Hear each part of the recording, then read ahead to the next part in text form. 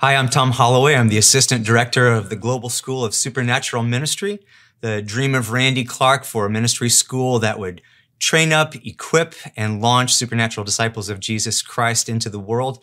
And I'm really grateful to be invited to share with you today from a message that we do in the school, in which we do a whole day, a message we call The Church and the Churches.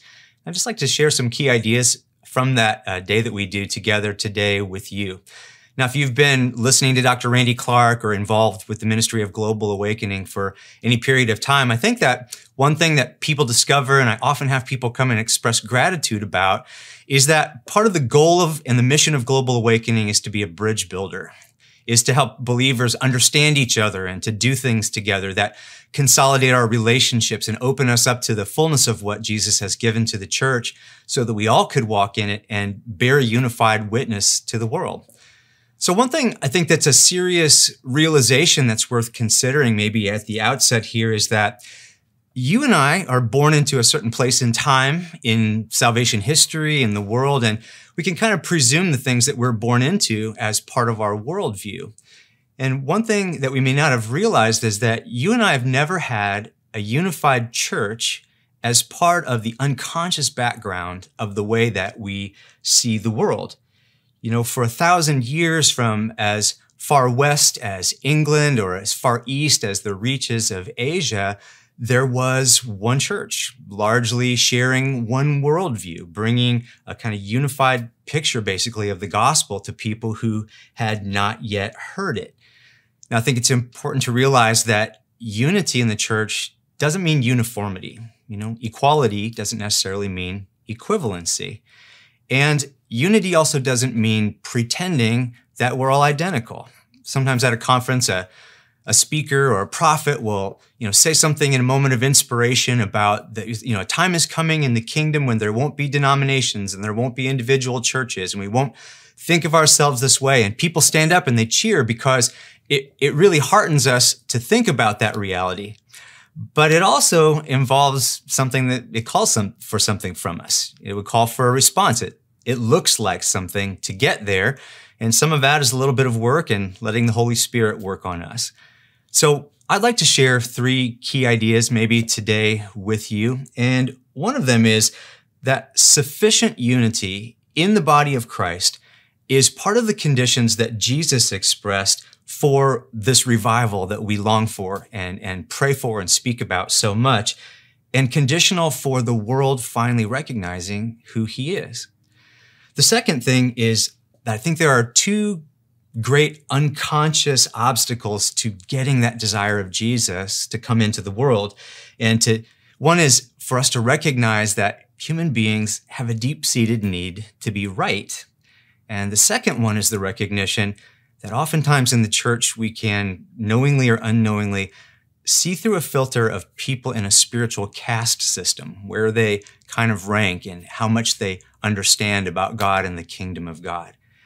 And the third point is that when we finally come to a point by the Holy Spirit's leading that we can stop separating ourselves from the parts of the church that don't look or think just like us, that don't worship or pray just like us, that we can maybe move an obstacle out of our own way to receive a godly and spiritual inheritance from those who have gone before us, that we can both live in and minister from, but I think also that we have the ability to impart and to share and to strengthen other people with, so that we could share in all the good things that God has done in the many centuries with his friends who have known him and loved him in every time and place. The church that unfortunately for them had the hallmark of disunity and got a lot of teaching and Holy Spirit-led correction from St. Paul is that first century church in Corinth. They kind of took it on the nose for the rest of us for salvation history, and hopefully we're the better for the truth that the Holy Spirit reveals coming out of that. But right at the outset of Paul addressing them in the way that comes to us in 1 Corinthians, he says to them, it's a rhetorical statement, is Christ divided? And in true Paul, fashion, his obvious answer is no. So you and I can say that because Christ is not divided, I am not divided. The Father lives in me, the Son lives in me, and Paul goes on to say in the same place, we have the mind of Christ. So if I have Christ and I have the mind of Christ, it means that I'm not divided and you're not divided. Will you pray with me? Holy Spirit, we welcome you and ask you to illuminate the Word of God and the words of God, and that you would fulfill Jesus' promise that you will bring us into all the truth. I ask you that even as we love the truth, that you would separate one thing from another, and that you would compound your truth in our hearts, that the same love that Jesus has for his bride, the same love that the Father has for a daughter he's making perfect, this assembly that he called forth, that you would move in us to have love for each other, that we would be able to worship in one spirit, and that we would come to know a fullness of truth by loving each other as Jesus loved us. We ask you this in this holy name above all names, Jesus our Lord. Amen. So it should seem fairly obvious to us that the things that Jesus is recorded to have said on the last night of his life, the last things he wanted to say to those who were closest to him, might be some of the things that were the most important to him in his great hour of duress, or as he was about to accomplish his passion and his death and his resurrection. In John 17, beginning in verse 20, I'm going to just take some verses, and I'm going to, in the first case, use it from the Message Bible because I want us to amplify just the thoughts that are in Jesus' heart and get at some very important basic realities. He says in the presence of his disciples, which John records this, he says, "I'm praying not only for them, but also for those who will believe in me because of them and their witness about me." And listen to this. "The goal is for all of them to become one heart and mind, just as you, Father, are in me and I in you, so that they might be one heart and one mind with us. Then the world might believe that you, in fact, sent me. The same glory you gave me, I gave them, so they will be unified and together as we are, I in them and you in me. Then they'll be mature in the oneness and give the godless world evidence that you sent me and you love them in the same way you loved me." So if you're asking Jesus in this important hour in which he's in great duress and passion as he enters into his suffering, what is the goal? Jesus says the goal is that for all those who believe in me would become one heart and one mind. He says the conditions, when will the world believe? When they become one heart and one mind. And he says that's when they'll grow into maturity. Now, I think that, if you are regularly in the Word of God, when you hear maturity in the New Testament, it's almost hard not to think of what Paul has to say in the 4th chapter of Ephesians, beginning at verse 11, when he says this, "Grace was given to each one of us according to the measure of Christ's gift." He didn't say the same grace was given to each one of us. He's saying the empowerment that was given to us was according to what Jesus saw was best for our place, for each one of us. Grace was given to each one of us according to the measure of Christ's gift. And he gave this thing that we value so highly. He gave the apostles, the prophets, the evangelists, the shepherds, the teachers, to equip the saints for what? For the work of ministry, for building up the body of Christ until we all attain to the unity of the faith and of the knowledge of the Son of God. Till we understand what Jesus has revealed similarly, that we have an experience of him that mirrors each other in some ways, that we grow up to mature manhood to the measure of the stature of the fullness of Christ. So if you're going to summarize that kind of dense and important statement of Paul to the body, the first part says that unity from the Holy Spirit is the condition of this. And the second part says the fivefold simply equips the empowerment that you each have so that we can become the mature Jesus in every way. So that when the world sees a church, what they see is a grown-up Jesus. They see the full expression of Jesus, not just simply Jesus's hand or Jesus's smile or Jesus's compassion, but they get to see all of Christ. And that is what will fulfill his desire as he enters into his passion. If you stick around in third wave charismatic Christianity or whatever the latest label is, or sometimes we say, well, whatever this is, which is just a grateful being present to what it is that God has done in our time, you can know there's a lot of jargon.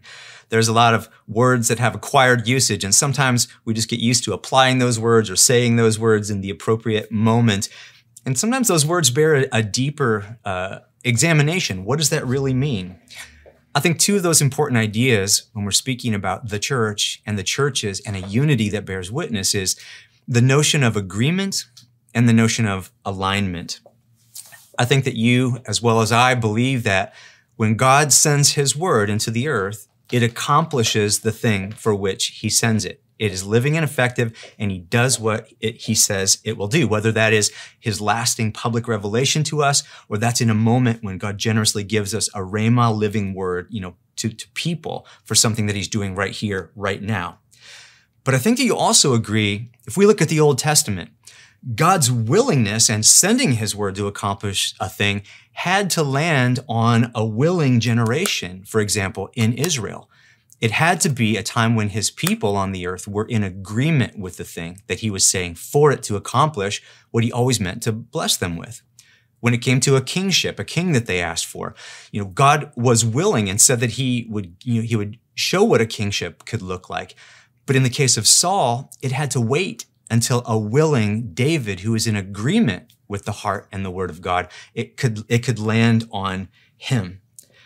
Jesus says in Matthew 18, and this is in verse 19, most notably to us, again, I say to you, meaning, listen, I want to tell you something serious. If two of you agree on earth about anything they ask, it will be done for them by my Father in heaven. In a sense, we could just say that agreement means our blessing, what it is that God says that he is doing. This is kind of a hallmark of the Vineyard movement and the teaching of John Wimber, of which, in a sense, we're kind of spiritual inheritors.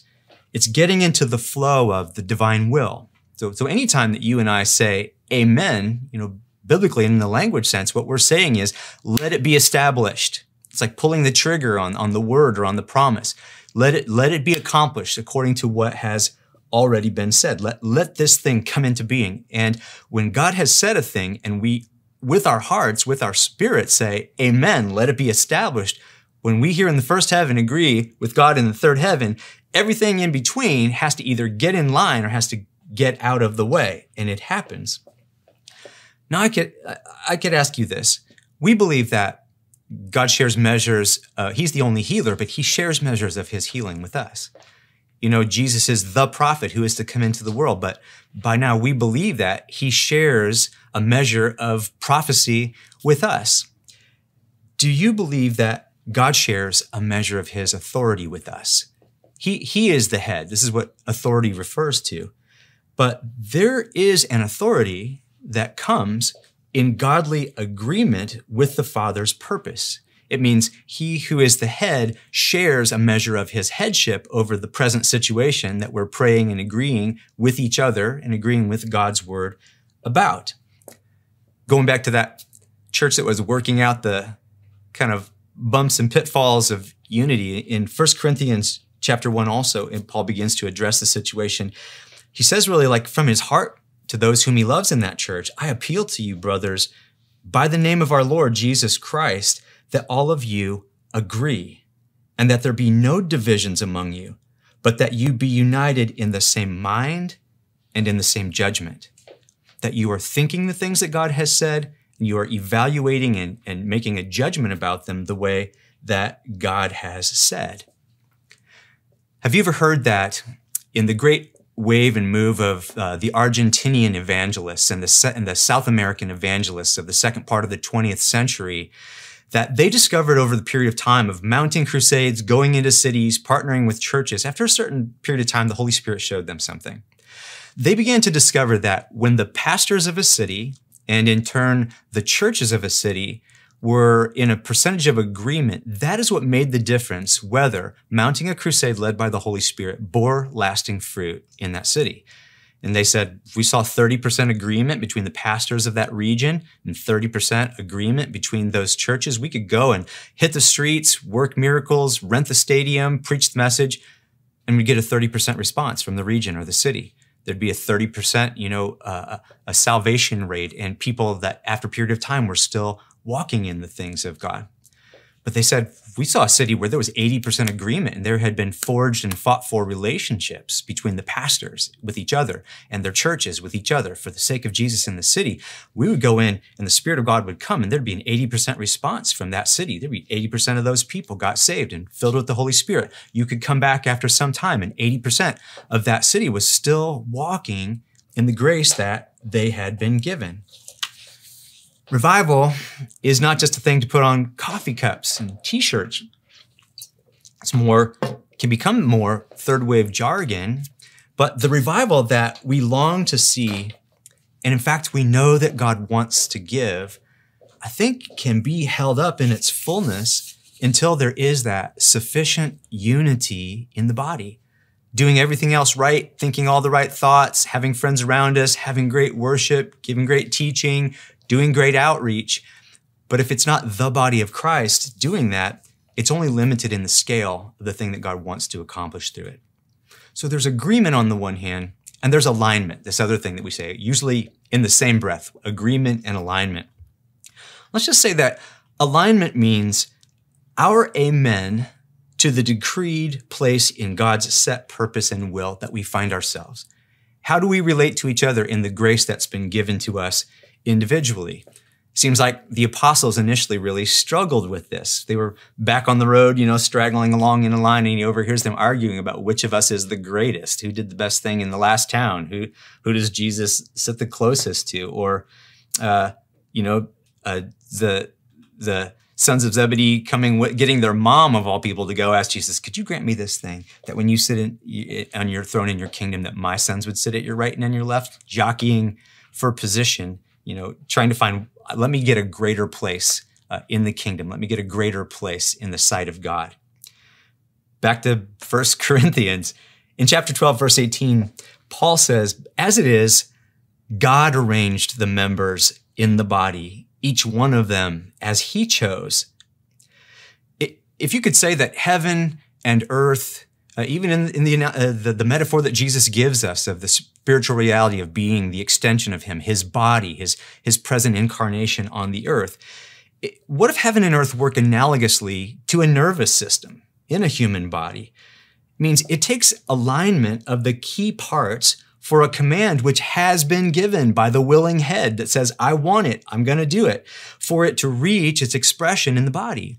If there's a rupture in the nervous system, or there's a misalignment of the spine or the nerves, like the head can be saying all at once all day, but if that connection for each proper place being joined properly together isn't there, then the thing that the head has been willing to do is not being expressed through the body. I was a pastor for 14 years out in the prairie in the Midwest, and had 3 churches at one time in small towns, farming towns. And that's where I discovered that cessationism was a thing for some people. I prayed one day at a pastor's lunch, and somebody corrected my prayer. I didn't know that people didn't think that God was still doing the things that he's always been doing. But those of us who did, kind of a motley crew of friends of Jesus who are pastors, would get together at my home and just pray together. And I really just enjoyed their friendship. And there was this is not an application to a denomination in general. It was a specific situation in a specific town. The Assembly of God in that town was in practical fact cessationist and didn't practice the gifts. Their pastor was actually a Baptist that they had wanted to be their pastor, and he was a Spirit-filled believer. So this is the body of Christ. And one day it was just he and I, and we were praying at the table, and we began to just bless each other and bless each other's congregations. So very different. And as he prayed for me, I remember he said the words, God, I accept Tom as a full brother in the Lord, and I bless him and I bless his church. And as he prayed, I began to have a vision in a time when vision was not common in my life. I didn't quite know what was happening. And of all things, what I saw was a covalent bond, which is when 2 elements, 2 atoms, begin to share electrons as they move toward each other, so that the charge that's on one is actually constituting the bond that exists between them in their orbit. In a sense to say, what I am charged with, you also share, and what you are charged with, I also share. What's mine is yours, and what's yours is mine, because we have come into an agreement with the power that charges us to begin with. Now, I say often to the students in the School of Supernatural Ministry, when we're just going to like explore an idea, is like turn to your neighbor. And if you have a neighbor, you turn and say, don't make a doctrine out of this, okay? Let's just like consider an idea in the scriptures without making a doctrine out of it at first. I have the belief that when we agree together with what God is saying and God is doing, and we come into alignment with that purpose in our roles and with each other, in our hearts, as Paul says, in our minds, in our judgment, because of the one Spirit that we share, we begin to share in each other's anointing in an increasing in an exponential way to fulfill the purpose that God has for us working together, even as we remain what Paul also calls each given the manifestation for the Spirit of the common good. We each have a gift that's ours, given, but it's for the common good. And as we come into that godly agreement in Jesus' name, I believe that the anointing we have begins to increase, and the gifts that are on me and the gifts that are on my spiritual family are available to you, and vice versa, back the other way. What's mine becomes yours, and what's yours becomes mine. So as people who want to see the will of Jesus come about, I think we move on to a kind of important question. How? We're how kind of people. We want to do stuff. How do we get to that agreement and that unity that leads to Jesus being able to do the things he's so willing to do? Now, depending on how long you've been a Christian and how your relationships and your church background work, our way sometimes is we just want to like go for the spiritual jugular. We want to get down to hammering out the brass tacks of truth. We want to talk about doctrine and see where we are with other people. You know, one day back in that same church environment, I went and I was preparing to go to the nursing home to celebrate communion with the people who were there. It was a simple weekday afternoon. And as I went to prepare those elements, I heard the Lord say to me in a way that startled me, until you love my church as much as I do, you can't speak into her. Now the church and the churches and the unity of the churches and God's plan for the churches has always been very important to my heart. And Jesus on a Tuesday afternoon saying out of the blue to me as a point of conscience, until you love my church as much as I do, you can't speak into her. I think it's because if we don't love the church like Jesus loves her, we're not trustworthy with what we think about her or handling relationships within her. Consider this. Instead of just diving into the truth with people thinking that we're going to like reason other people into our camp, or they think they're going to reason us into theirs, what if we had these three dialogues, so to speak, the way we did life? We could begin with the dialogue of charity, which means we can do love together to do in common the things that Jesus told us to do. When I was hungry, you gave me food. When I was thirsty, you gave me drink. When I was alone, when I was brokenhearted, when I was imprisoned, when I was sick, and you came to me, you did that to me. This is like the dialogue of love that we can do together that's going to bring us into the flow of love or the things that God is doing among us. The second is something that I think that we do engage in, which is the dialogue of prayer, that we know what we hold in common about the Father, the Son, and the Holy Spirit. We know that we have a love of the Spirit and that He's given to us. We love to worship together. We love to sing together. We love to pray together because we know that we're already in agreement. And I think that agreement, that sharing of the Holy Spirit bond, begins to draw us both in the bonds of love and in the bonds of agreement, so that then when we have relational credibility with each other, when I know that my heart is trustworthy because you and I genuinely love each other, and you know that I will not just wait for you to stop talking so I can make a point, but that I'm really listening to your heart and have the vulnerability to consider it in light of what God has shown you, that I could begin to entertain the truth. It's because neither of us is trying to win an argument or to come out on top so that I can hold on to my worldview, but that we really care about each other and we want to know the fullness of the truth. And we're not afraid that the other person's going to use the truth as a hammer to try to put an oval into a round hole. This brings me to kind of the second idea, which is these kind of two unconscious obstacles that I think that we can do something about that make it so hard for us to experience a real unity rather than a sentimental one. And the first one is this deep need that we have to be right. You know, our minds, as made by God, have a godly orientation towards the truth. An open mind is like an open mouth. When you put something substantial in there, you bite down on that thing and it's supposed to nourish you. Does it ever occur to you that the way that we even express the truths of the gospel or the scriptures to ourselves today is, even at a very subtle level, formed intrinsically by past disputes between believers? It means that when I meet somebody new, or you do, and we're discipling them or sharing with them, I'm framing the truths of faith sometimes as the way that they came out of like a kind of church fist fight at some century or some recent time in the past. This is what we insisted on in response to other Christians. This is how now we say these things, and they're consciously or unconsciously, they're rejecting something else that sometimes other believers have come to. At a fracture, each fracture in history of the oneness that Jesus prayed for, desired, and began us with, one of the common elements was the need to be right in our understanding of God, and to clamp down on that and to go forward with a kind of certainty within ourselves. But let's say this, it's not just that, like some brokenness of the human heart and mind, or some taint of sin, still poisoning that. It was also people acting in good faith according to how they were understanding God. It was people who had deep convictions about the way that they were encountering the Word of God. It was belief in what might have been a revelatory insight that needed to be highlighted during their place and their time in salvation history, or something that had been neglected that God highlighted as a value to somebody, that they, as a movement, championed in their place and in their time, that the whole counsel of God could be appreciated. It was a desire on the part of individuals and of groups of people to be faithful to what they earnestly believed in good conscience God was saying or God was doing in their midst. It was the Holy Spirit who could have instigated even that kind of like sandpaper between believers because of something that maybe some of us being the body of Christ, put in a junk drawer for a period of time or put out in the garage, that he said, no, this is part of the whole of what Jesus died and rose again for all people to inherit.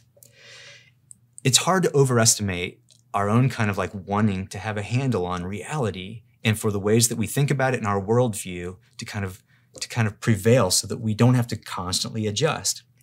But when that godly orientation of the mind towards truth has in it an old insecurity that's born of original brokenness, or it's touched by pride, then it just says, I don't want to be wrong. I don't want to change. I don't want to rethink what I've already made sense of. To be honest, it's not only like some prevalence of, some echo of sin nature or just like a stubbornness in the human heart. Part of the real reason that we can clamp down on this is because of how good Jesus is. However you came to know him, God has wanted to get all he can, anywhere he can. I think we see this especially today when God goes outside the walls of the church. God goes outside the boundaries sometimes of what we're comfortable with. God is moving amongst people groups that the rest of us have not made a move towards in his name. God is moving towards the least, or seemingly the least likely, which incidentally is oftentimes a signature that that's probably God, right? I think we recognize that. He wants to meet people however they can receive him. And sometimes that's a scandal to us because we want him to meet them the way that we met him, or the way that we're teaching people that he universally wants to meet people. However a person experiences that relentless, transformative love of God, it changes them, and there's nothing like it. When you met Jesus and the Holy Spirit came into your life, everything else pales by comparison. Now, while that's true of the overwhelming love of God for us, it doesn't mean that every encounter that a person has where they meet the real God and he changes their life is a complete revelation of everything there is to know about God. Like, we are told we see him as through like some kind of wavy mirror. But when we see him, we will encounter a full revelation of who he is, even as he gives us a full revelation of who we are to him. But however you come to know God, it makes sense of your life. It shows you your significance. It gives you the meaning of your life. And think about it, whether that's a 12-year-old girl who got shipped off the Bible camp by a well-meaning family, but one night at the campfire, the gospel landed on her, and in her 12-year-old way, she came to make Jesus the Lord of her life and grew into that in her life. Or some merchant marine keeping the night watch, out at sea for weeks at a time, just as like reading some Gideon New Testament, and the gospel lands on them as they search and talk out to God. Some middle-aged lady who's been doing her best, and she's just like living by religious paradigms within denominational or non-denominational church. And then the Spirit of God comes to her and she experiences the love of God, and everything is like new from that point on. The monk who entered as a young man in some mountain monastery far in the reaches of Europe, who has been living and seeking and emptying and just being available to the moving presence of God and whatever the mysteries and secrets are that God reveals to a soul abandoned to them like that. Each one of those people, as far-flung as they are in human experience, could say, I know how God does things because he did this to me. I know how God does things because this is what he has done for me. Do you see how sometimes the very goodness of Jesus is the thing that can make us clamp down? Because I don't want to think that my experience is somehow not correct. It's not true, or there's something about that. I've sort of observed that it seems like denominations or historical movements in the church, and even individuals, can have what I've kind of come to call highest values. This aspect of God's nature that he's lavished on them, or a truth that was neglected that when they took it up became a bright burning torch. And this can become like a guiding light for a person, for a local church, for a movement, for a denomination, because this is the thing that God was doing in that instance, in that person, in that place, in that time. It's just that sometimes it can be seen like it is the only thing, right? I'm truly grateful for the things that God did in John Wimber. I'm really grateful for the things God did in Randy Clark. Global awakening isn't just about healing. It's about the gospel and the fullness of the Holy Spirit for all people. But there's been an anointing on one man's life for healing and the ability to give it away so that that's what you walk in. That's what I walk in. There's an emphasis and a high value for that, a high value for the baptism of the Holy Spirit and impartation. There can be a high value for the word of knowledge. And it could seem to the outside person or another believer like you all are just about experiencing the Holy Spirit. You've heard these conversations and you've had these conversations. And sometimes it's not until we see ourselves from the experience or the perception of other people who have other high values about parts of God that we might see that there's a whole picture, and maybe there's a lot more to the picture, the way that God sees it, that even I myself have yet to grow into, which can only be a blessing to me. When somebody else then comes along with another truth or another high value or a truth claim that's different than ours, it can feel like there's maybe an implicit threat in that. Well, then I might have to rethink everything. Or are you trying to tell me I've been off track all along, or I don't really know God in some way? And I don't think that's really what the case is, but it can feel like that when somebody else's worldview or experience of God is significantly different from our own. The worst you see in believers is when, in order for a person or a group to feel like they really do have the truth and to not have to change, it's important to make sure that somebody else is proven wrong.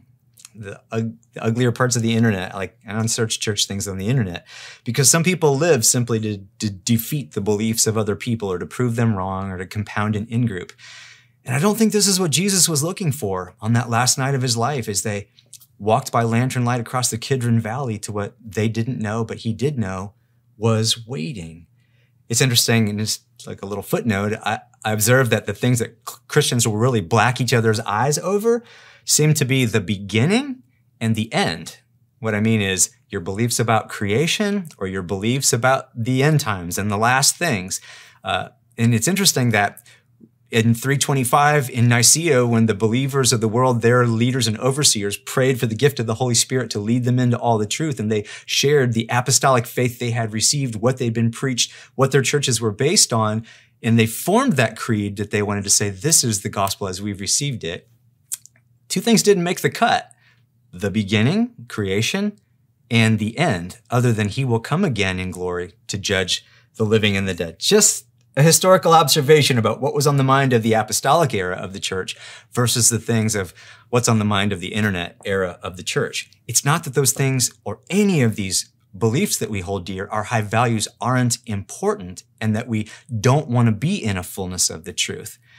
The difference is when I think that somebody else's truth is a threat to my ability to feel secure about who Jesus is to me, and I'd rather break relationship than go deeper in love with them, deeper in prayer with them, so that we could look and say, what has the Holy Spirit said to you? And here's what the Holy Spirit has said to me. God, would you lead us into the fullness of the truth? Sometimes, we could justify our offense, that the fact that we are loving the truth. But I think it's important to remember what John said. What is it that casts out fear? He said, well, it's when your love comes to perfection and when you've been perfectly loved by God. And if we stop being afraid that me entertaining somebody else's idea as we seek the truth together means that I'm being unfaithful to God, or I'm compromising the truth, or I'm throwing out the word of God, or I'm losing my certainty. When I'm not afraid of that and I don't feel like I have something to lose, then I don't have to defend being right. I can really enter into with another person, what has the Holy Spirit said to you? And here's what I feel like the Holy Spirit has said to me. One thing I'm really heartened by, and I'm going to take a slight risk in the way I say this here, is that it seems like in the Word of God that my salvation in new life isn't primarily based on how completely accurate all of my information is. Our faith rests on God, on His character, on His faithfulness, on His believability, and on His love for us, the thing that is not going to change, that He's not going to change His mind about us. We can trust His revelation, but it's subject to our limitations, right? A knowledge of the truth will set you free, or God desires all people to come to the knowledge of the truth. But apparently, completely or thoroughly accurate information doesn't seem like it's always God's highest value, especially at the beginning when He's giving revelation to people. I think about the apostles all coming back all riled up thinking Jesus is going to pat them on the back when we saw some guy casting out demons in your name and he doesn't follow us and he's not at like all the meetings, so we made him stop and left those people demonized. To which it doesn't say so in the Greek, but Jesus face-palmed himself and made a statement that please do not stop people who are delivering people in my name, because if they're not against us right now, in fact, they're for us.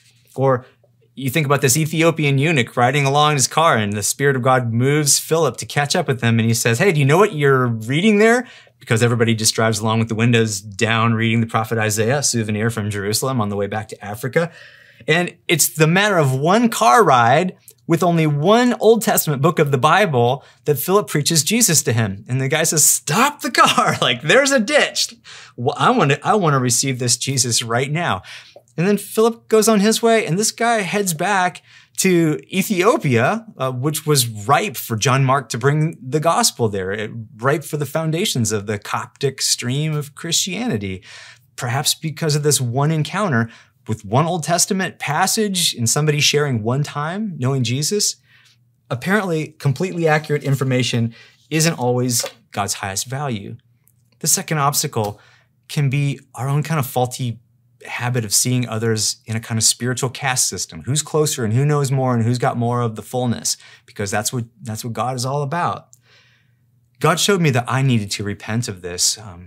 When some years ago, my now wife and our children, we were attending in another state, a church that I called the movie theater church. It was a startup, non-denominational church that met on Sunday mornings in this local movie theater.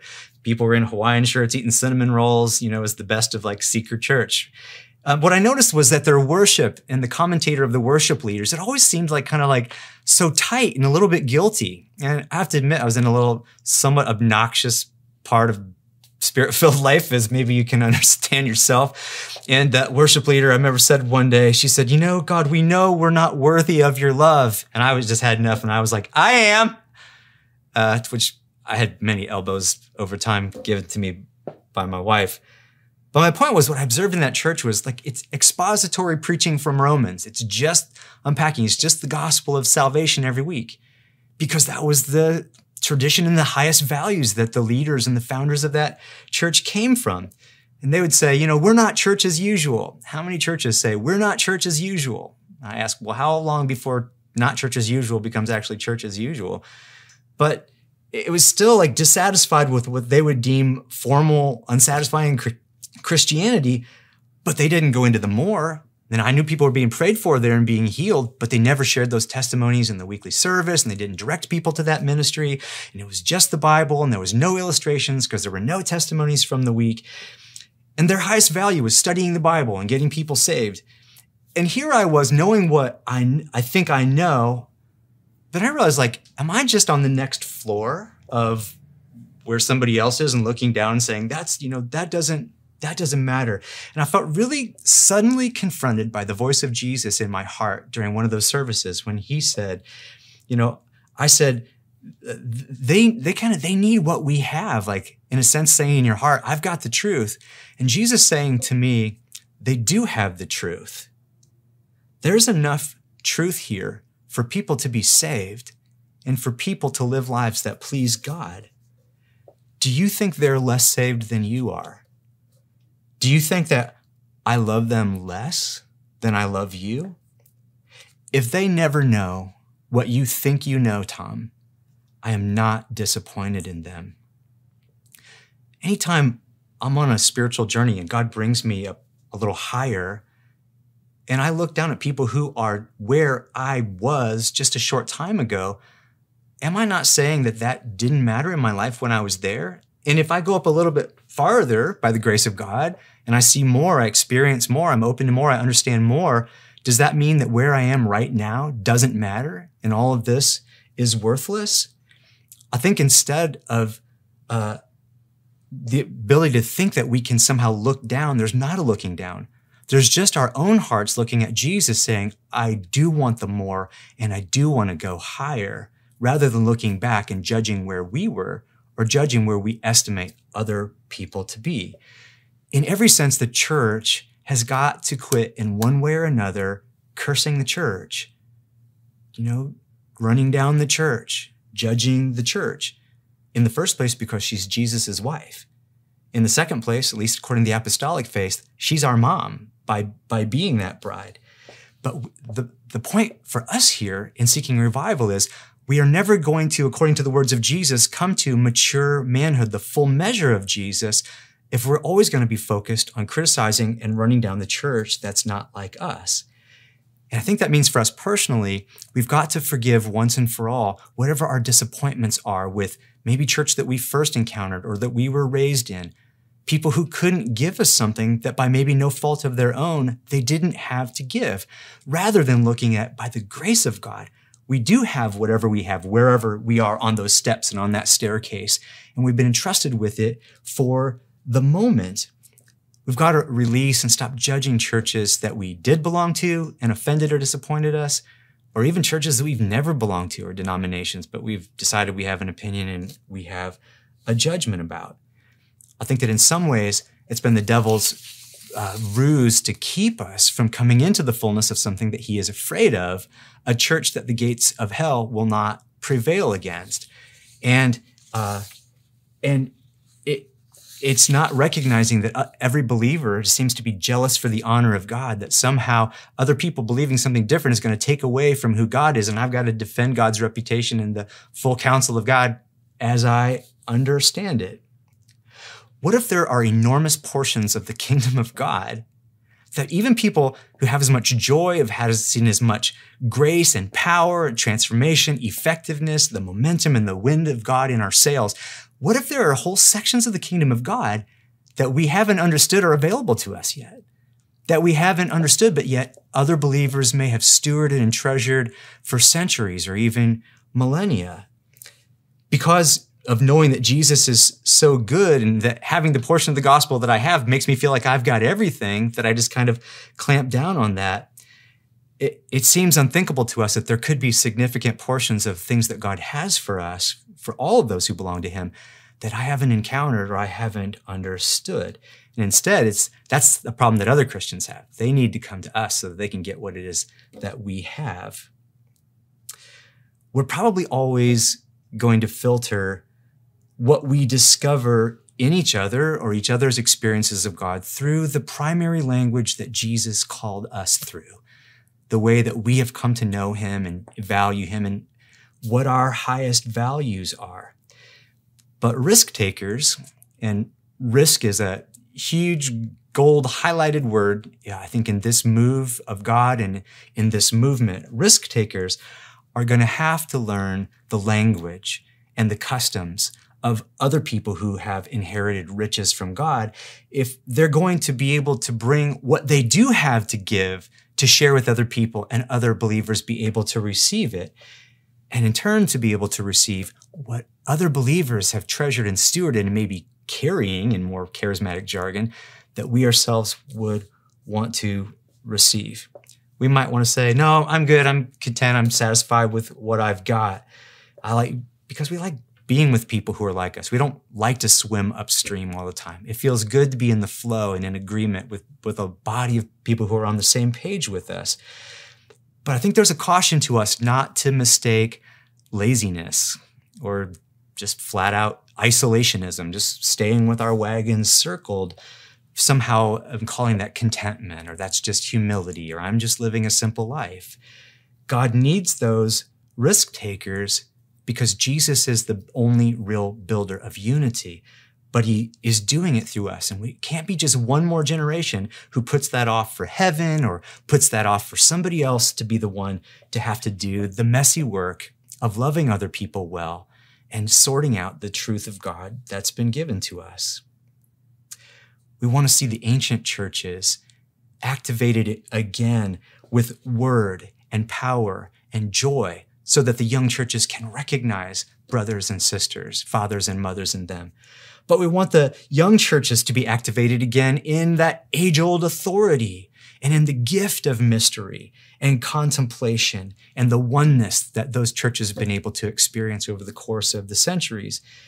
And because each one carries anointing that the other one needs, and none of them fully recognize that about each other, why not you? Why not me?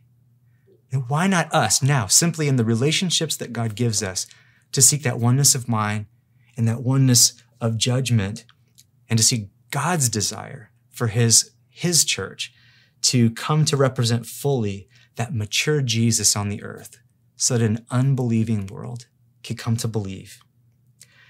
I'd like to pray with you, and I know we're not sitting in the same room together necessarily, but I'd like to just ask you if you would pray after me. And in the first place, I want you to be conscious of this. Holy Spirit, I ask you to reveal to each person right now, what has been my godly inheritance for however long I've known Jesus and been part of his body?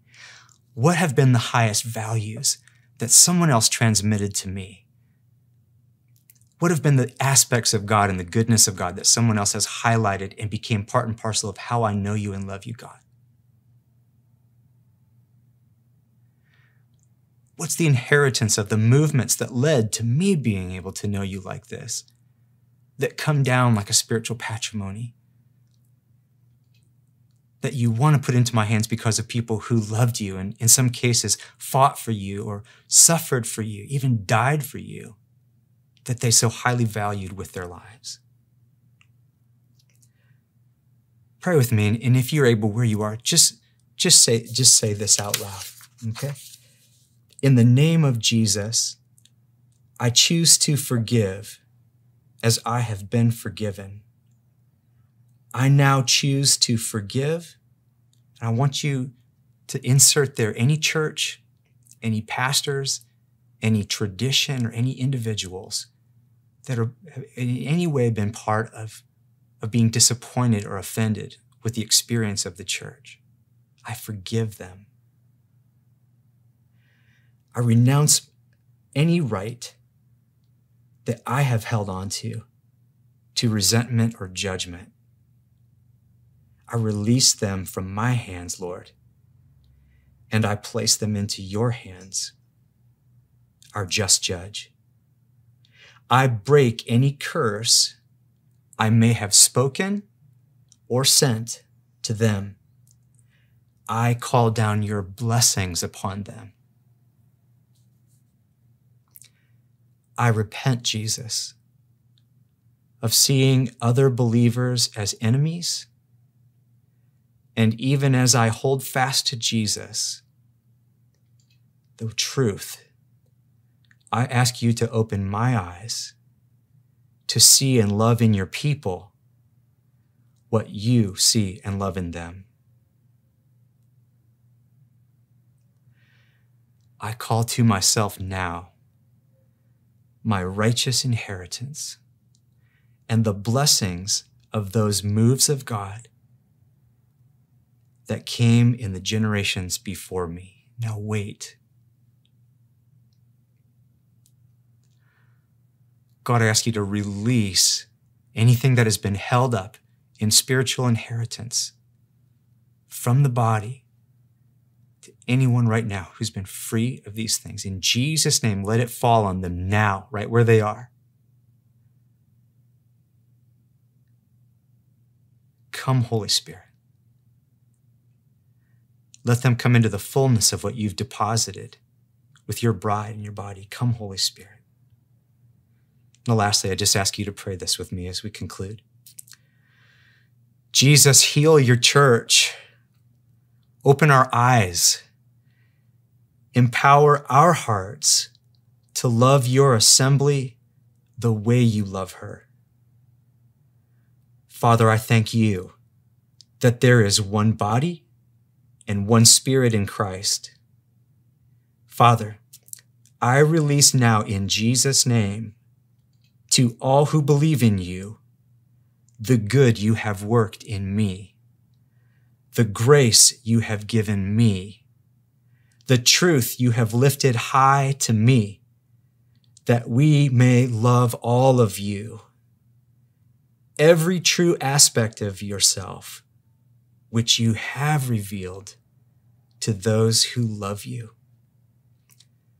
Father, make us one, that the world may believe that you sent Jesus for them and that you will love them the way you love us, the way you love Jesus. In Jesus' holy name we pray. Amen. Hey, thanks for watching the video. If you like the content that you receive from this channel, don't forget to hit the subscribe button. Also, give us a thumbs up and share our content with all of your friends and family. It really helps us out. We also invite you to consider partnering with us. We're a nonprofit ministry with a mission to awaken the world to the power of the gospel. If you'd like to help us continue creating content, consider giving at the link on the screen or text the word donation to 21,000. If you want even more of our spirit-filled content, consider a subscription to globalondemand.tv, our subscription video platform.